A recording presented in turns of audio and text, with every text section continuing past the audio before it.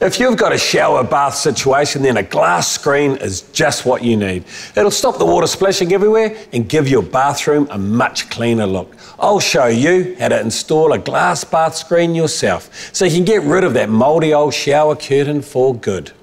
Now, there's a number of different bath screens that you can install over your bath. What I'm going to install today is a fixed panel with a swinging door.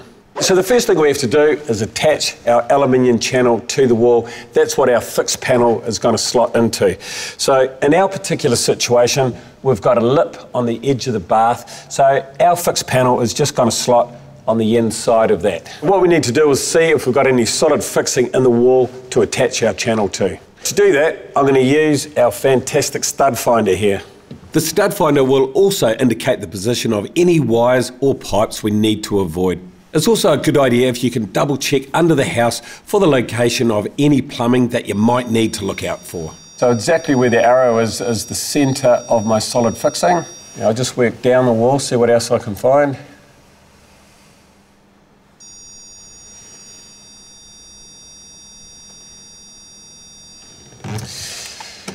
Okay, so I just need to transfer my marks onto our channel. Now, I located 3 solid fixings in my wall. If you can't find any in your bathroom, there's a range of different type of wall anchors that you can use. Then drill holes in your aluminium channel to take your fixings. Now, I'm just going to pre-drill through the liner, and I'm just going parallel with the outside edge. I've already checked that the liner is plumb, so I know I'm good to go. Make sure you use the correct drill bit for the surface you're drilling into. If you've got tiles, use a piece of masking tape over the top of the tile to stop the drill bit from slipping. Cool. So all we've got to do now is just give this a wee little dust down, take any shavings off the wall and apply our silicone and then fix in our screws. So I'm just applying a bead of silicone to the back of our channel. Just make sure the type of silicone that you use is appropriate for your lining. Now I've got an acrylic shower lining, so I'm using the right silicone to accommodate that.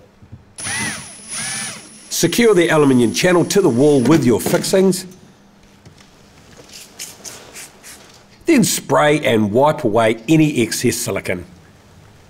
So I've just rested one side on the inside of the lip of the bath, and then the other side is just on the channel. I'm just going to slide that in.